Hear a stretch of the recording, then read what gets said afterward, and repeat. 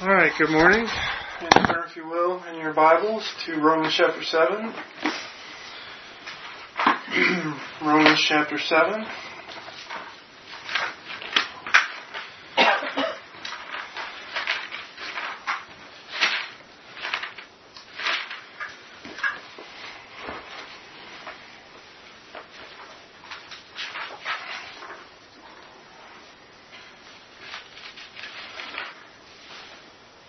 And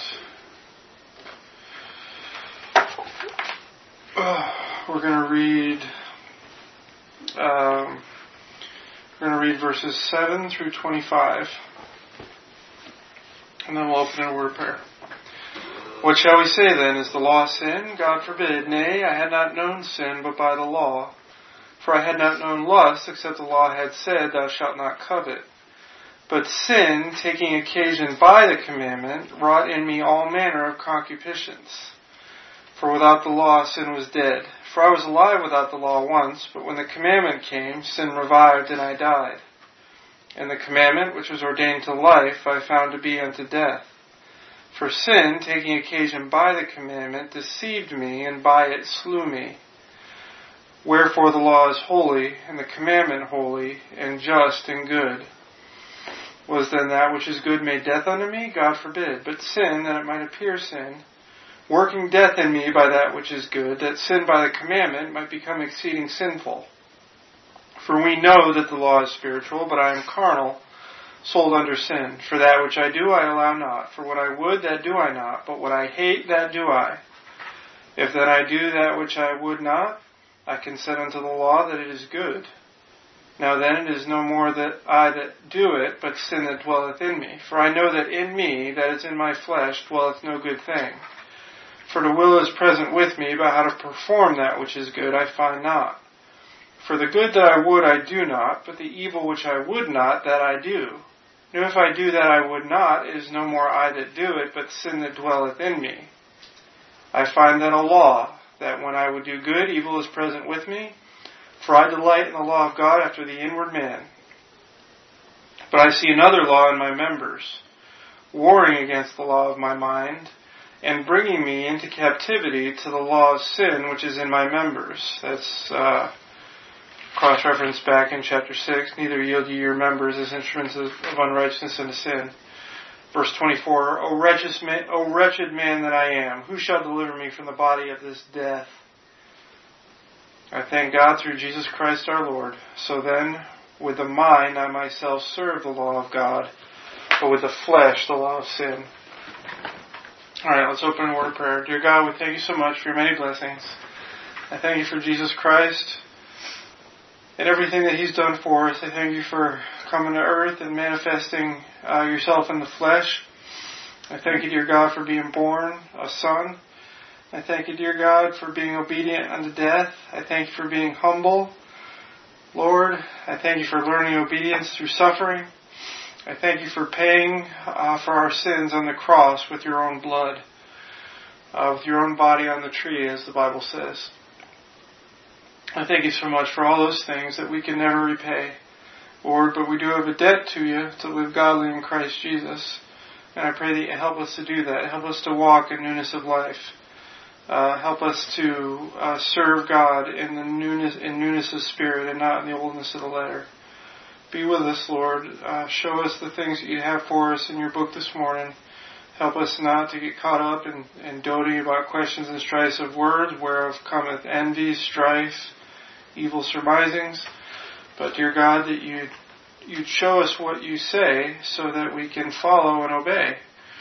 God, that we could do what you would have us to do, that we could put it to action, that we could practice it, that we could live it out, that it wouldn't be dead to us, Lord. Like the dead language of Koine Greek. I pray, dear God, that you'd make these words alive to us. I know that they are alive, Lord, and they have been and are alive to us, and I thank you, dear God, so much for that. And I pray that you do it again with us this morning, that you open these words up to us, that you sink down into the ears of all the people that are listening on the tape, Lord, that you protect them and comfort them and love them and show them your words, show them your love, show them your truth, and show them how they ought to walk. And I pray that you do the same for us, Lord, who are present here. And I pray for Dana and Karen as they're absent this morning traveling, that you be with them, that you protect them, that you give them safe travels, that you stay in their minds and in their hearts, and that you'd help them to remember the things that they've learned from your words and take those things with them as they walk and as they visit family. And I pray for all those things that you know. Be with us this morning, protect us, keep us safe. It's in Jesus Christ's name we pray. Amen. Alright, so just by way of review, we've been studying in Romans 6, 7, and 7, and 8 is kind of the culmination with respect to us. And then it shifts over to Israel in chapter 9. With respect to this extremely practical discussion of how we're supposed to be, and indeed how we are after we get saved. And that's stated very plainly in summary at the beginning of chapter 6, starting in verse 3, know ye not that so many of us were baptized into Jesus Christ, were baptized into his death. So there's this spirit baptism, not water baptism, as we studied. Verse 4, therefore we are buried with him by baptism into death. Okay, so we're baptized into his death, and we're buried with him. So we're baptized into his burial, and we're also baptized into his resurrection. That like as Christ was raised up from the dead by the glory of the Father, even so we also should walk in newness of life. For if we have been planted together in the likeness of his death, we shall be also in the likeness of his resurrection, knowing this, that our old man is crucified with him, that the body of sin might be destroyed, that henceforth we should not serve sin. So notice, every time God makes a doctrinal statement as to your position in Christ, he follows it with a practical instruction of how you're supposed to live your life. He says you're baptized into Christ. He says you're buried with him by baptism into death. And he says you're raised to walk in newness of life. You're raised, that like as Christ was raised up from the dead by the glory of the Father, even so we also should walk in newness of life. So Christ rose again from the dead, big deal. What's that got to do with me? Well, I'm telling you what it's got to do with you. Because Jesus Christ rose again from the dead, that means that you, Christian, should walk in newness of life. Because you have the hope of one day being in the likeness of his resurrection, verse 5. So, he didn't just leave you comfortless. He didn't leave you without hope. He gave you a position and a doctrine and a belief to follow and something to hope for that will be physical and made real ultimately. And we'll read about that when we get to chapter 8 with the adoption, the redemption of our bodies.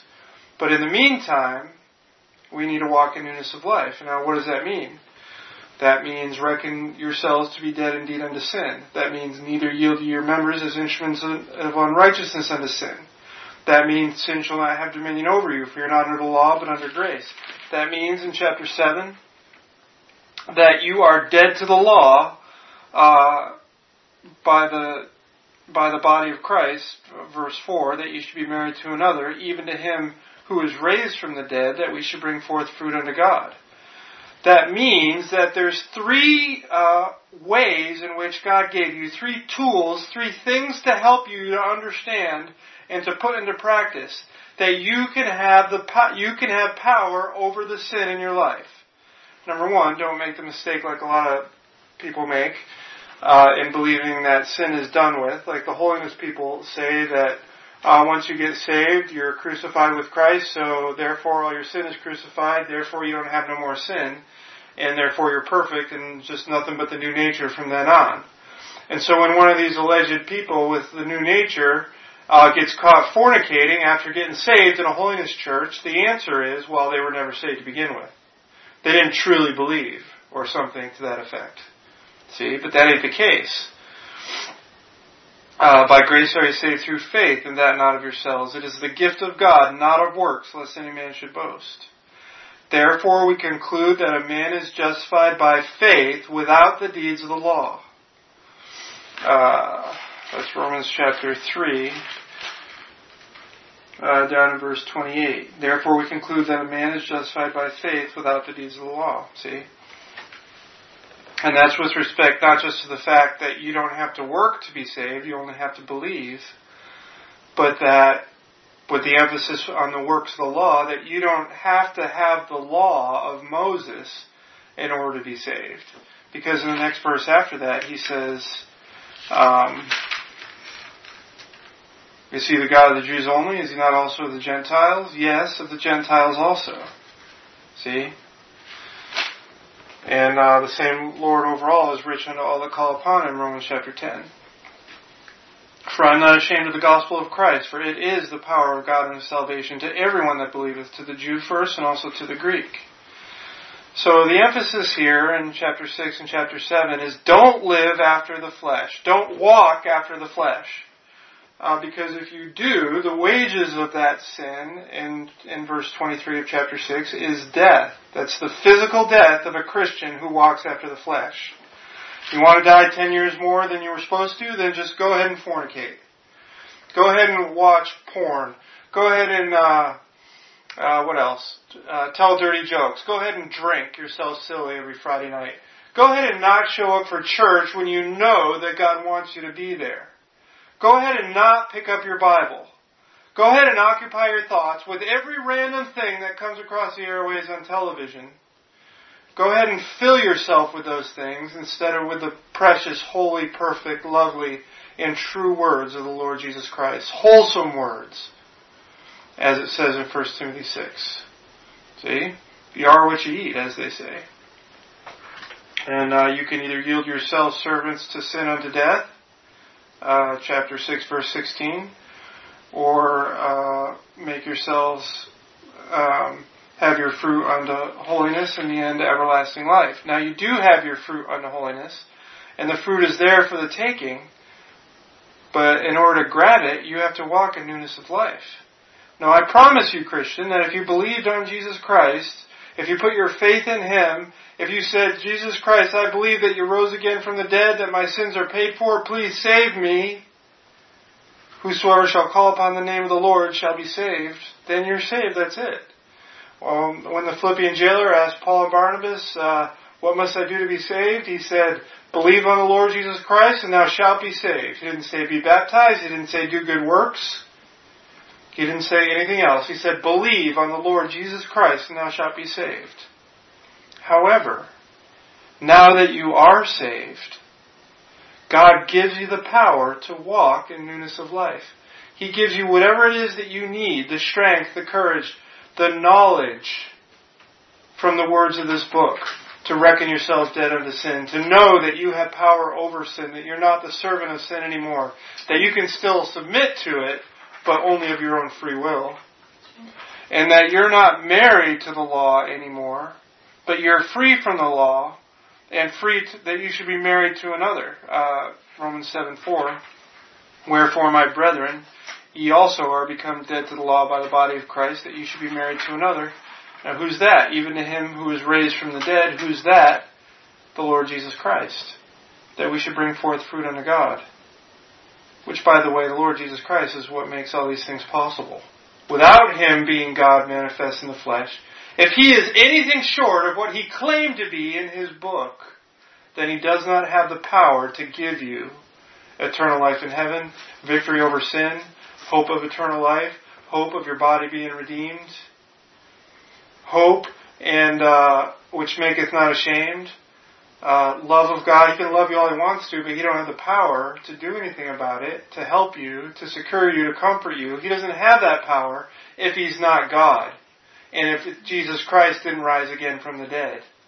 And so, I assure you, just like this book does, Jesus Christ rose again from the dead, and in doing that, He showed and demonstrated and proved that He has all the power needed for you to do everything that He wants to do. I just can't do it. Some of those folks in church are just better than me. I can do all things through Christ which strengtheneth me, He said in Philippians 4. Now get it.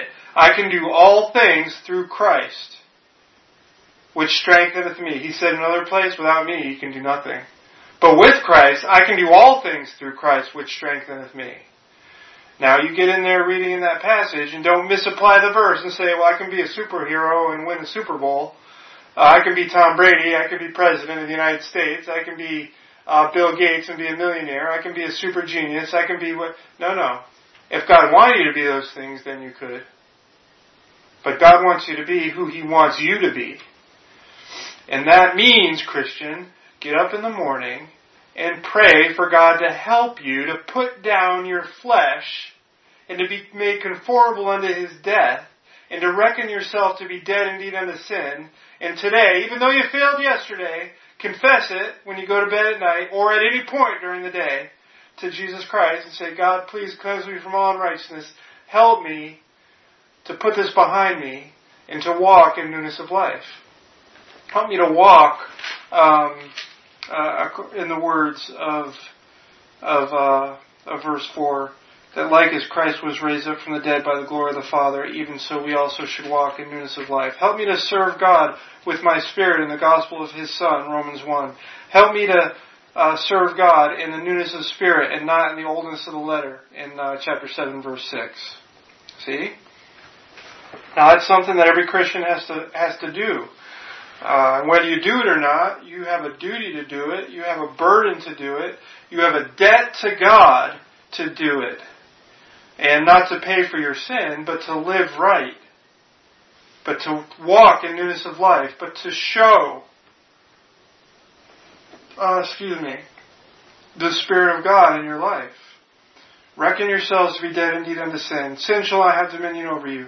You're no longer married to the law, but now you're free to marry another, that is to say, Jesus Christ. Alright, now look at verse 7. What shall we say then? Is the law sin? Because if you'll remember, we just got through reading in 4, 5, 6, how that,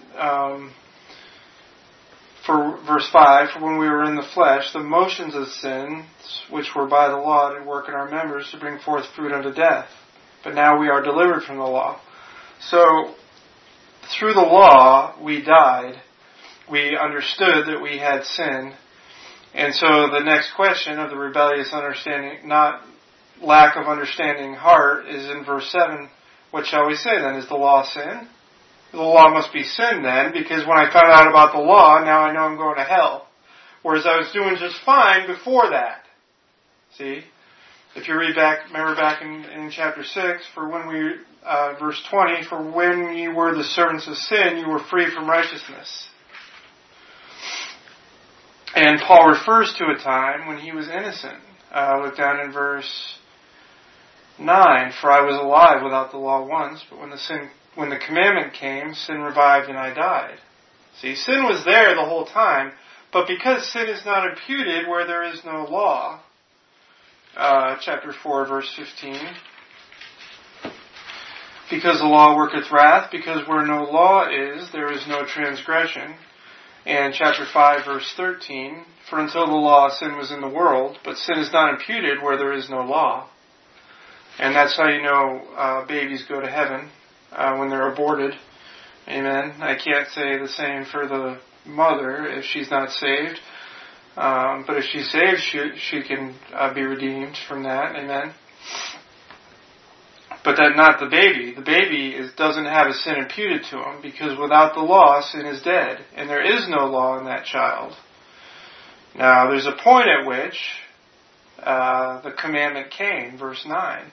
And that happens in every man and woman and child on this earth. Well, what are you talking about? I didn't know anything about the Bible law. But you had some kind of law in your heart, Romans chapter 2. You had some kind of standard. You had some kind of understanding that was a function of your natural growth that nobody had to tell you that you knew was wrong and were ashamed of when you did wrong. Every one of you, and myself included. Every man, every woman, every child goes through that. And Paul refers to that time in verse 9. For I was alive without the law once. That's when he was a child, before he understood that there's a difference between right and wrong. But when the commandment came, sin revived and I died. And the commandment which was ordained to life I found to be unto death. For sin, taking occasioned by the commandment deceived me, and by it slew me. Now, there's a whole lot of preaching in that verse. Sin is deceptive. It looks bright and shiny, but when you start getting close to it, it'll bite you. And it doesn't leave you as good as before you went into it. Amen? It always leaves you less. It always steals from you. It always promises something that it doesn't give. Or promises that what you want from it will last. And it won't. And it doesn't. It's deception. Evil men, seducers, shall wax worse and worse, deceiving and being deceived. What is that? Sin. Sin. Just sin. Sin, same thing that everybody has, same problem that everybody has. But the problem which is dealt with by Jesus Christ in this way of paying for the penalty of sin so that we don't ever have to worry about going to hell again. We don't ever have to worry about God having wrath on us or His wrath abiding on us like it does on everybody else in the world, on the Gentiles. As we read in Romans chapter 1 and Colossians chapter 3 and Ephesians chapter 4 and almost every letter that Paul writes, he refers to it. See, and so in these verses 7 through 12, we come to understand what is stated plainly in verse 7, that the purpose of the law is so that you can be aware of sin. Look at verse 7. I had not known sin but by the law. For I had not known lust, except the law had said, thou shalt not covet. See? It doesn't say that I had not sinned if it hadn't been for the law. You were sinning before you knew about the law one way or the other anyways. But sin wasn't imputed to you because you didn't know it. See? So when a baby at 2 years old starts crying and being rebellious and stinky and sinful, that doesn't mean that sin's imputed to him, because he still doesn't know. See? Just because you know, that don't mean he knows, or she. But we're not talking about them right now. We're talking about you who do know. What have you done about your sin? Have you given it to Christ? Have you asked Jesus Christ to save you and let Him nail it to the cross, putting Him to open shame? Colossians chapter 2. Have you been forgiven?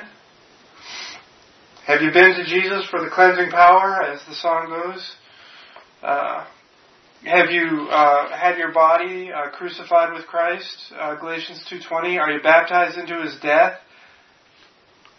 Now you are baptized into His death with this Spirit baptism, 6:3. So then the question, Christian, is: are you walking in newness of life?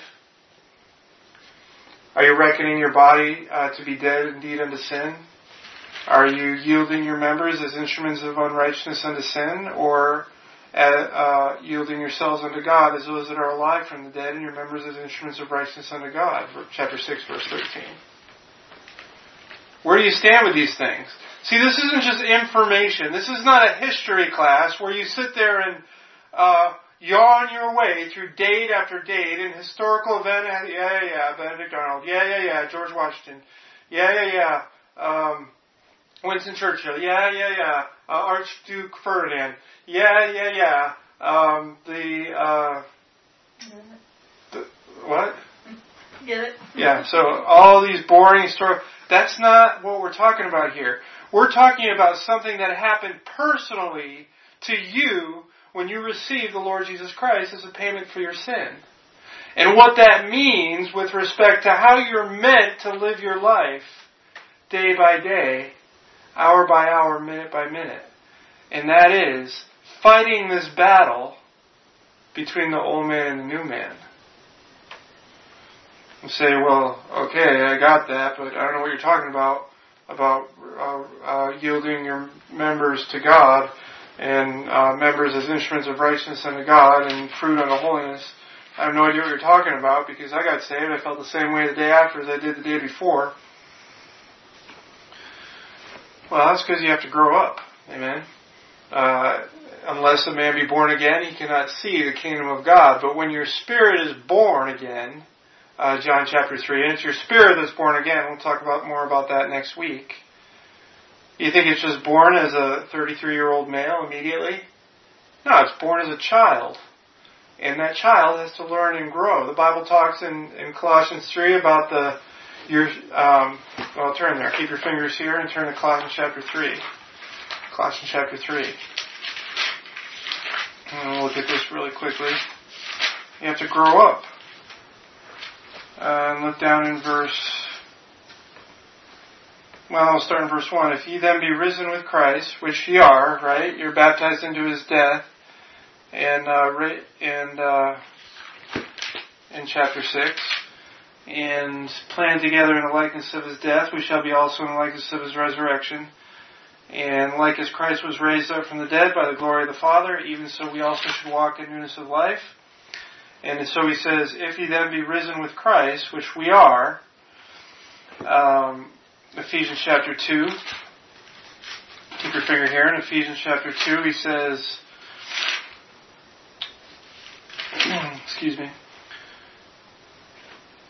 he says, even when we were dead in sins, verse 5, hath quickened us together with Christ, by grace ye are saved, and hath raised us up together, and made us sit together in heavenly places in Christ Jesus.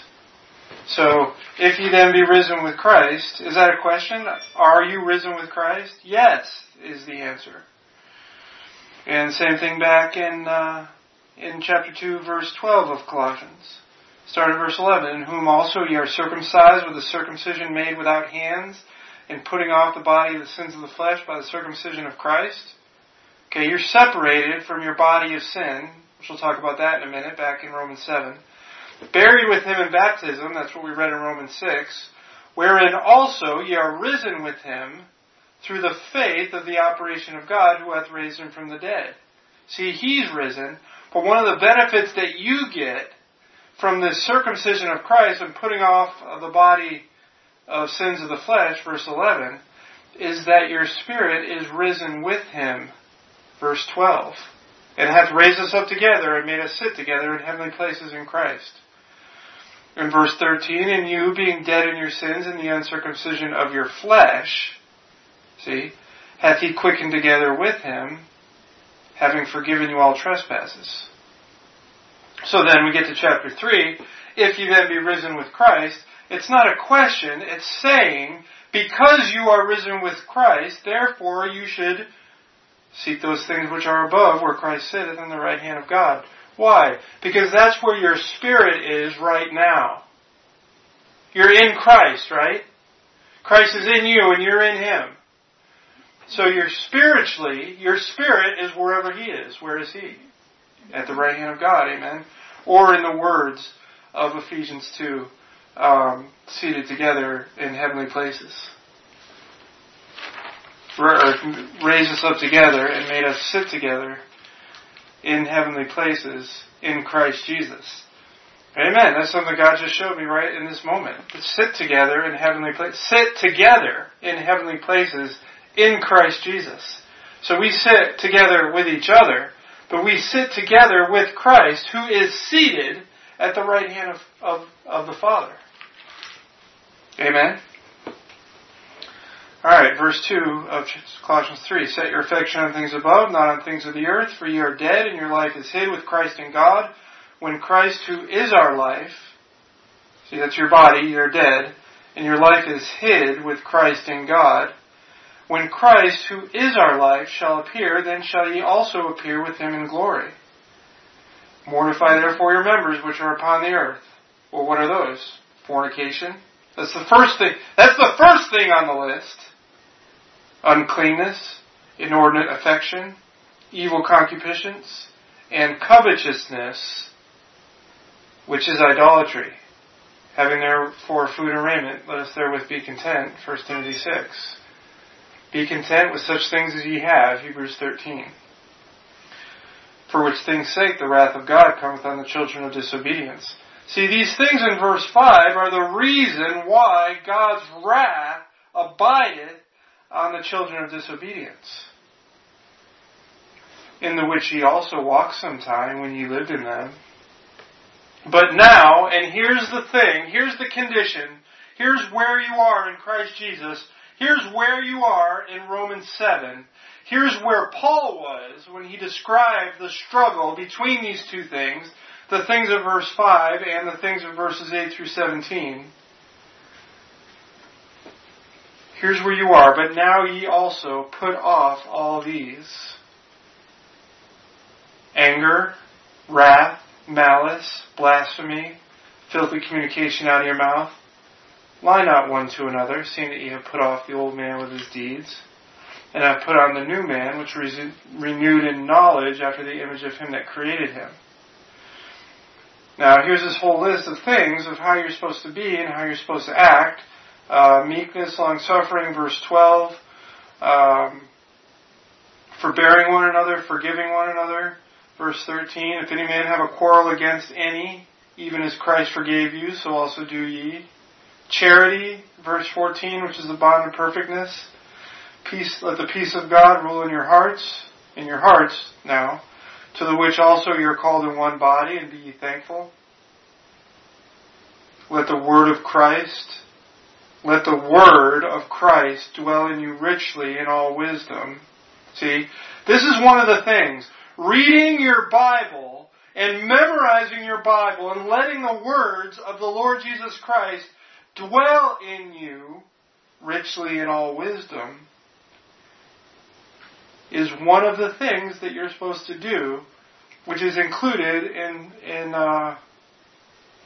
mortifying therefore your members which are upon the earth, and putting on the new man, verse 10.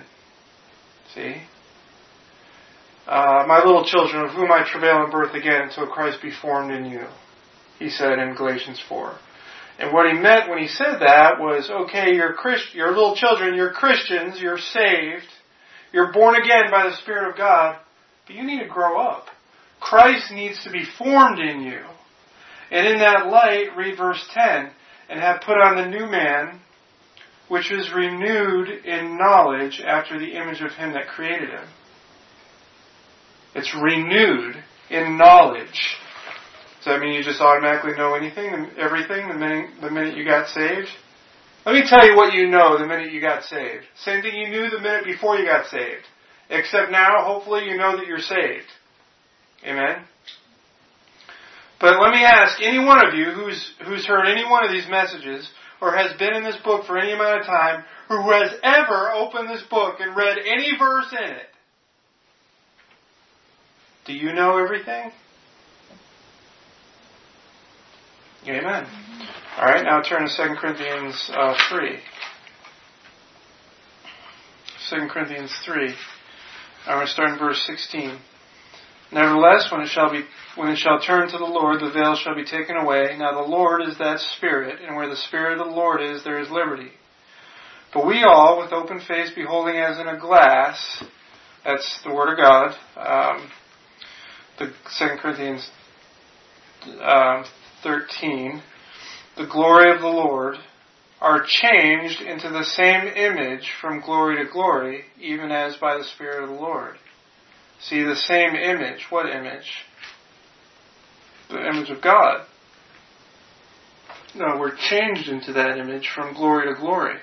But see, it's not something that happens in a moment, in a twinkling of an eye, although it does. In 1 Corinthians 15 and 1 Thessalonians 4, when we're caught up to meet the Lord together in the air, and so shall we ever be with the Lord. But up until that time, there's a gradual process of you being renewed in knowledge after the image of him that created him, and changing into the same image from glory to glory. Look at chapter 4, verse 1. Therefore, seeing we have this ministry, as we have received mercy, we faint not, but have renounced the hidden things of dishonesty. We'll just preach on that for a while.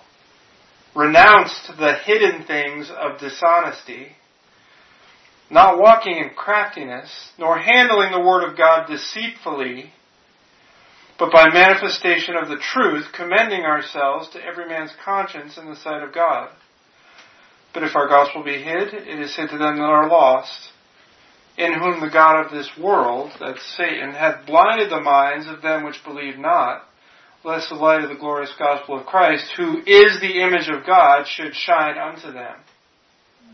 So what's the image of God? Jesus Christ. Man was made in God's image, right? Genesis chapter 1, verse 27. In the image of God made he them. And that's another study that we'll get to, but I'll just refer to it. And if you look in Romans chapter 5, Adam may have been made in the image of God, but everybody after Adam was made in the image of Adam. Genesis chapter 5, I believe it's verse 3. I'll just look there real quick. And this is a bigger study that we will get to in the coming weeks. But chapter 5, just by way of introduction and reference. Let's see, this is the book of the generations of Adam, and the day that God created man, in the likeness of God made he him. See, and then back in 1:27, he said, so God created man in his own image, in the image of God created he him, male and female created he them. Verse 2, chapter 5, verse 2, male and female created he them, and blessed them, and called their name Adam in the day when they were created. And Adam lived 130 years, and begat a son in his own likeness, after his image, and called his name Seth. Now, whose image was Seth made in? In the image of Adam, see?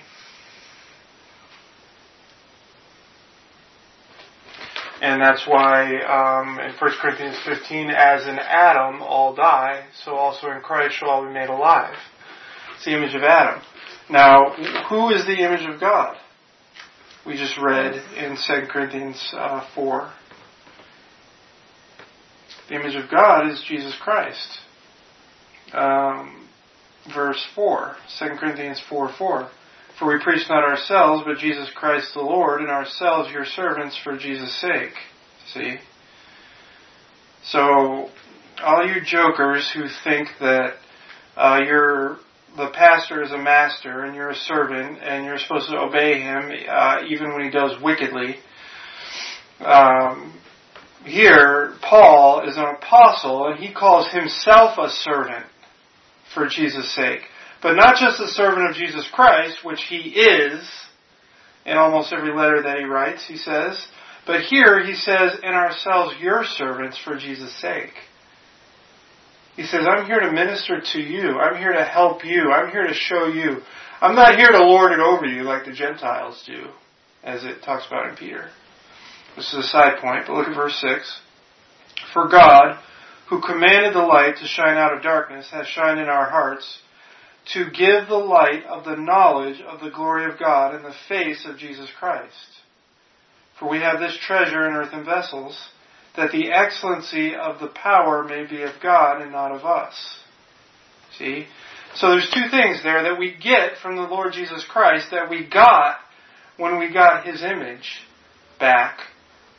And that is light and knowledge, which shine in our hearts. Verse 6, and power, verse 7, which is of God and not of us. And there's many things in those verses that I'm not touching on right now because I'm trying to stay on the topic, hard as it may be to believe, of Romans 7, which is about the struggle between the flesh and the spirit. Galatians 5 says, now the flesh lusteth against the spirit, and the spirit against the flesh, and these are contrary the one to the other, so that you cannot do the things that you would. See? And what is that, if not a summary explanation of Romans chapter 7, verses 13 through 25? He says, for we know that the law is spiritual, but I am carnal, sold under sin. For that which I do, I allow not. For what I would, that do I not. But what I hate, that do I. See?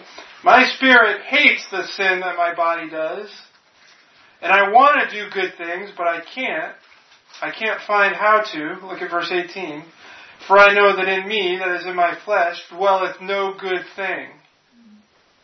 For the will is present with me, but how to perform that which is good I find not. I want to do right, I just don't know how. Here's how. Reckon yourselves to be dead indeed unto sin. Neither yield ye your members as instruments of unrighteousness unto sin, but alive unto God as those that are alive from the dead. Walk in newness of life. Remember that sin shall not have dominion over you. Remember that you're not married to the law anymore, but you are free to marry another. For the purpose, verse 4, that we should bring forth fruit unto God. See? It's not just so that you can be saved, although it is that. More than that, it's so that you can have some fruit and some rewards at the judgment seat of Christ, so that God can bless you and show all the universe His kindness towards you and what He did for you. Not only in saving your miserable, dirty, filthy, sinful soul from hell, Hell, but in giving you the power to walk in newness of life. But it's not so easy, as Paul explains here. For that which, in verse 15, for that which I do, I allow not. For what I would, that do I not. But what I hate, that do I. If then I do that which I would not, I consent unto the law that it is good. See? It's not, when I mess up in sin, I don't say that the law is bad. I just show that the law is good by my own sin. Now then it is no more I that do it, but sin that dwelleth in me. Why? Because your flesh and your body is where sin dwells, verse 18. And again in verse 20, now if I do that I would not, it is no more I that do it, but sin that dwelleth in me. Your sin is in your body, that's where it dwells, in your flesh, in your members, that's where your sin dwells. Not in your soul, which God has separated and made perfect, Colossians chapter 2, by the operation of spiritual circumcision, the operation made without hands. Colossians chapter 2, see? And so when you sin, it's your body that sins, not your soul. And that's different than it was in the Old Testament, where they didn't have this operation of spiritual circumcision, Colossians 2. They only had the operation of physical circumcision, and were therefore still married to their soul, and their soul therefore still married to the sin of their flesh. So in the Old Testament, when you walked around and you committed a sin, you touched something that you shouldn't touch, that infected your soul.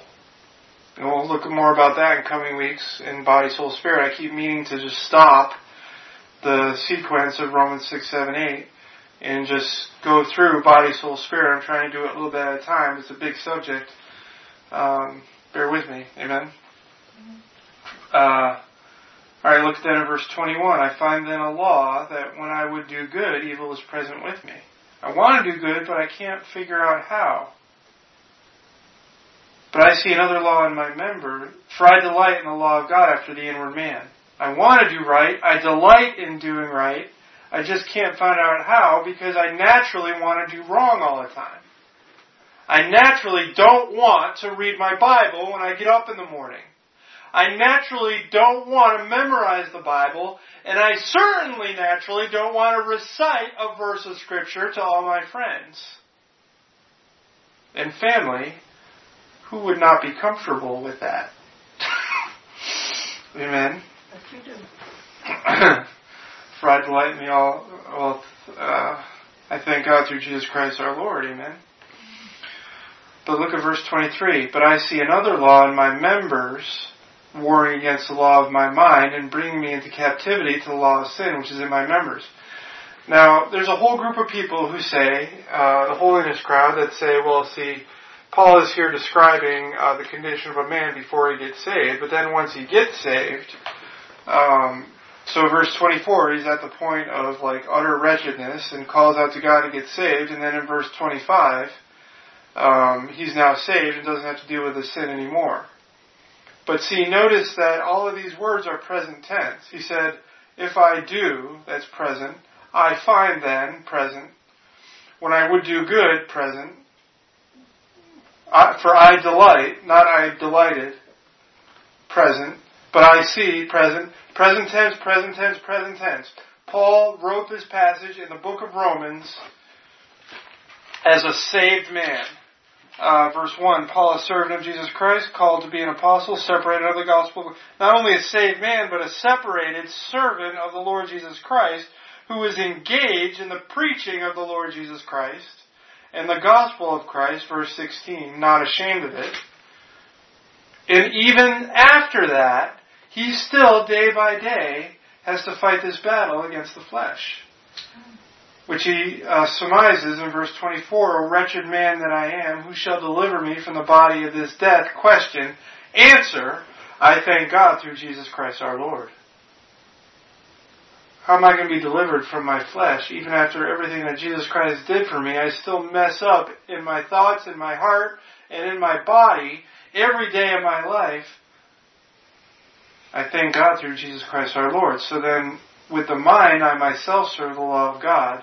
See, myself, I myself, because that's where you are now. That's who you are. So then with the mind, I myself serve the law of God, but with the flesh, the law of sin. So your body, Pastor Ham calls the body, can't do right. You and your body can't get right. Can't get right. That's your name. Can't do right. Your flesh is incapable of doing right. But in Christ, you have the power to have victory over your flesh by reckoning it to be dead indeed unto sin. Chapter 6. By understanding that sin shall not have dominion over you, for you're not under the law, but under grace. By recognizing, Ephesians chapter 1, turn there, that the same power that Jesus Christ exercised when He rose again from the dead is the power that is in you to have victory over the sin in your life. Ephesians chapter 1, look at verse 19. And by the way, no Greek needed. And what is he? Starting verse 15, Wherefore I also, after I heard of your faith in the Lord Jesus and love unto all the saints, cease not to give thanks for you, making mention of you in my prayers. So there's two things here. Paul is praying for you. And these words are given by the inspiration of God. They're inspired by God. And therefore the Holy Spirit is praying for you these same words. God wants these things for you. That the God of our Lord Jesus Christ, the Father of glory, may give unto you the spirit of wisdom and revelation and the knowledge of Him. He wants you to have the spirit of wisdom and the spirit of revelation and the knowledge of Him. The eyes of your understanding being enlightened, that ye may know what is the hope of His calling, which part of the hope of His calling is the redemption of our body, the adoption in Romans chapter 8, which we'll get to in the next chapter, when we're caught up together to meet the Lord in the air, and what the riches of the glory of His inheritance in the saints. Now get this, verse 19, and what is the exceeding greatness of His power to usward who believe, according to the working of His mighty power. See the emphasis on the greatness of His power, and the working of His power, and the might of His power, and the fact that it's mighty, and exampled, and raising a guy from the dead, verse 20, which He wrought in Christ. The same power of verse 19, which is to usward who believe, which He wrought in Christ when He raised Him from the dead and set Him at His own right hand in the heavenly places, which He also did to us in chapter 2, verse 6. Far above all principality and power and might and dominion and every name that is named, not only in this world but also in that which is to come, and hath put all things under His feet, and gave Him to be the head over all things to the church, which is His body, the fullness of Him that filleth all in all. Power. Well, I just don't know if I can do it. Shut up. You can do it. I can do it. I don't want to hear that you can't do it one more time. Because Jesus said, I can do all things through Christ which strengtheneth me. Every time you say that you can't do it, you call Jesus Christ a liar. You call the words of this book false. You say that you don't have the power that Jesus Christ demonstrated in being raised from the dead. Now these words are true or they're not. And that is why also, notice that power. Notice in chapter 1 we read about power, wonder-working power. We read about that power. Now read that into Romans 6 verse 4. Therefore we are buried with him by baptism into death, that like as Christ was raised up from the dead by the glory of the Father, even so we also should walk in newness of life. Because just like Jesus Christ was resurrected physically, so will we also be resurrected physically. And that power is there. But in the meantime, that power also exists and is in us and worketh in us, Ephesians 1 says, that we should walk in newness of life. Romans 6:4. Why don't you do it? It's because you choose not to. It's because you choose not to. That's the doctrine of the two natures. On the one hand, you should take comfort that you're not the only one. Amen? Turn to James chapter 5. James chapter 5. And look down at verse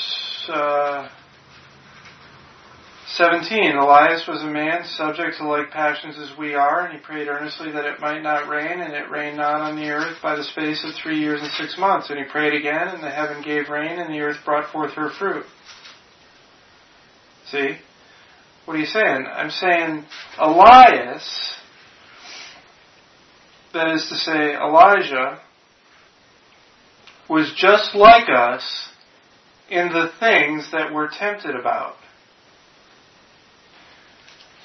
And he did these great things for God. He prayed that it wouldn't rain. It didn't rain. He prayed again and it rained. See?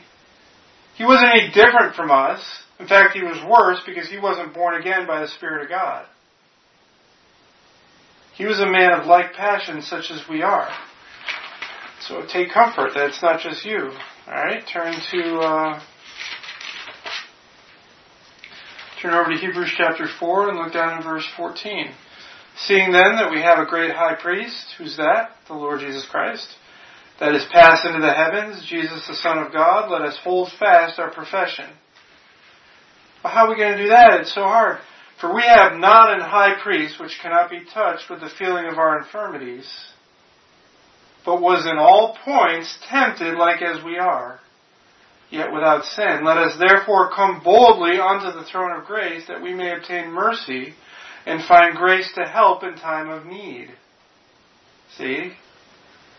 Elijah was a man just of like passions, just like we are, and he served God greatly and went up in a chariot. But here, we're talking about the Lord Jesus. Well, that was the Lord, and he wasn't sin. Well, look at this in verse 15. The reference? Hebrews 4:15. For we have not an high priest which cannot be touched with the feeling of our infirmities.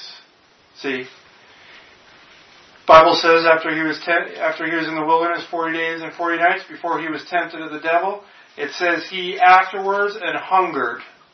Yeah, I guess so. Amen. See, you think about, well, it's God. He can do this, and He's knowledge. And yes, Jesus Christ had power to raise again from the dead.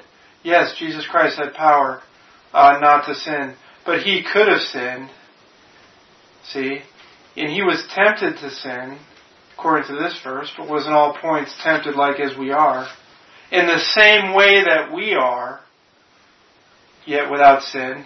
And because He had victory over it, because He paid for our sin and dealt with it, and because He rose again from the dead, sinless, importantly, look at verse 16, let us therefore come boldly unto the throne of grace, that we may obtain mercy and find grace to help in time of need. See? Because Jesus Christ paved the way for us in dealing with death and sin and rose again from the dead, so we can come boldly into the throne of grace and find grace to help in time of need. Amen? Amen. So take comfort that it's not just you. 1 Corinthians 10 says, there hath no temptation taken you, but such as is common to man. But that's not the end of it, but God is faithful, who will not suffer you to be tempted above that ye are able, but will with the temptation provide the way of escape, that ye may be able to bear it. See? There's not one obstacle in your life or anybody else's life that is so great that you can't get past it by the power of the blood of Christ, and by the power of Jesus Christ living in you, and by the power of being made conformable unto His death, and the power of His resurrection, which ultimately is to be caught up together to meet the Lord in the air, and in the moment and twinkling of an eye to be changed, and this corruption shall put on incorruption. But in the meantime, that same power exists every day between now and then. Every hour, every minute, it's there for you to engage, to lay hold on, to have victory over the sin in your life, to make right decisions, to think about things the right way, to read your Bible, the King James Bible, instead of them comic books that all the churches read, the ESV and the NIV, the Nutty Idiots version, as Dr. Ruckman calls it.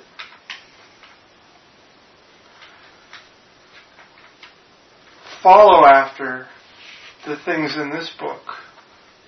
Amen? Amen.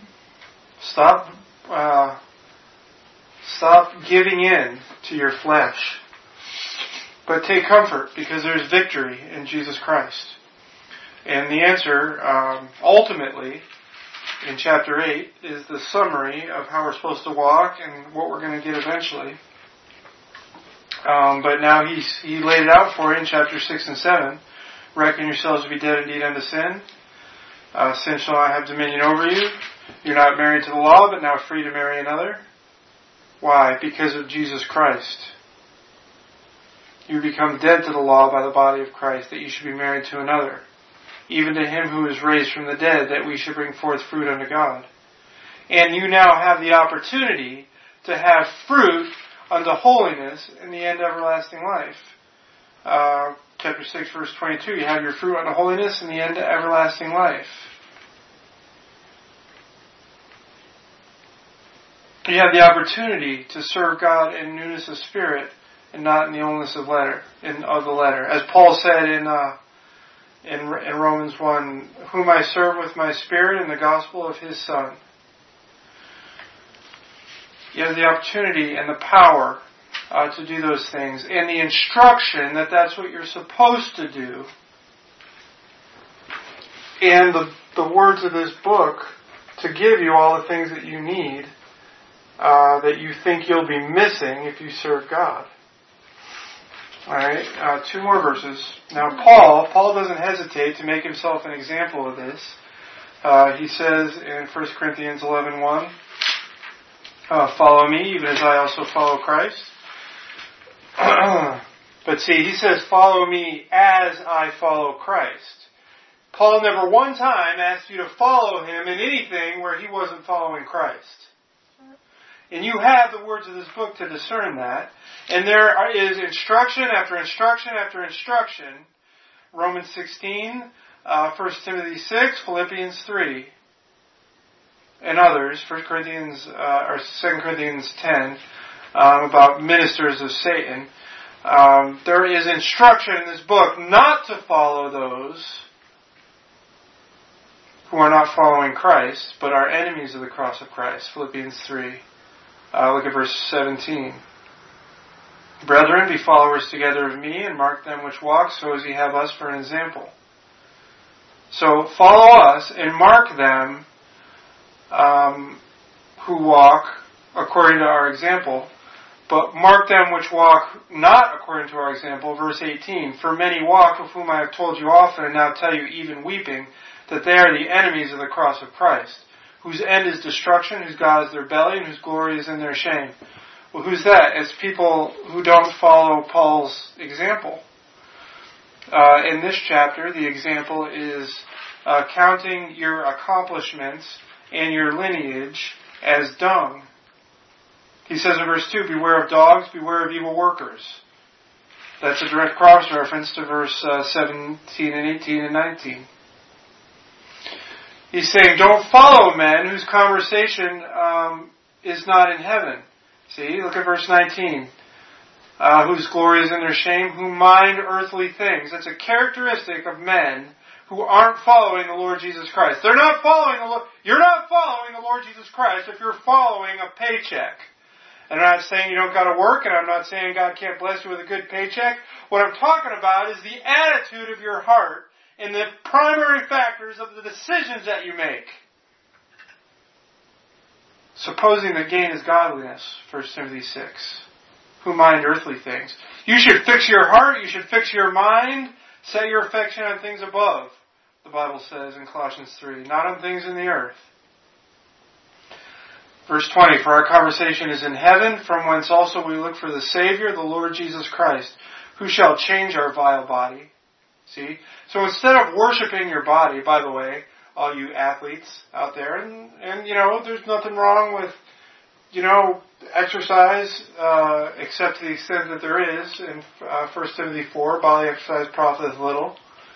But you need to fix your mind on the Lord Jesus Christ, changing your vile body, instead of worshiping your vile body, the thing that God calls vile. See? The Bible says in one place, every man at his best state is altogether vanity. I'm not saying you can't go for a walk. I'm not saying you can't go for a run. I'm not saying you can't have fun going for a bike ride or a hike or playing basketball or anything like that. But your mind should understand and believe, and your heart should be fixed on the fact that your body is vile, and the only solution is that Jesus Christ is going to come back and change our vile body. Verse 21. Amen. In the moment, in the twinkling of an eye. 1 Corinthians 15. 1 Thessalonians 4. Alright? Follow Paul's example in those things. Follow Paul's example as he followed Christ. And, alright, let's close in a word of prayer. We'll stop there, and then before God helping me, before we start chapter 8, we'll get into next week. We'll talk about the Spirit and start talking about body, soul, spirit more. Before we go on to chapter 8, dear God, we thank you so much for many blessings. I thank you for this service. I thank you for the words of this book. I pray that you help us as we strive to have victory over our flesh. That we would serve the law of our mind, that we would delight in the law of God after the inward man, that we would love the words of your book, that we would cherish them, that we would follow after them, and that we would be the Christians that you'd have us to be, Lord. Not covetous, not seeking after money, and not supposing that gain is godliness, but serving and following you, Lord. Like the mighty men of old, like David, like Gideon and his 300, like Paul. Help us to be what is described in these words, as we know that we can be in Christ. It's in Jesus Christ's name we pray. Amen. Amen.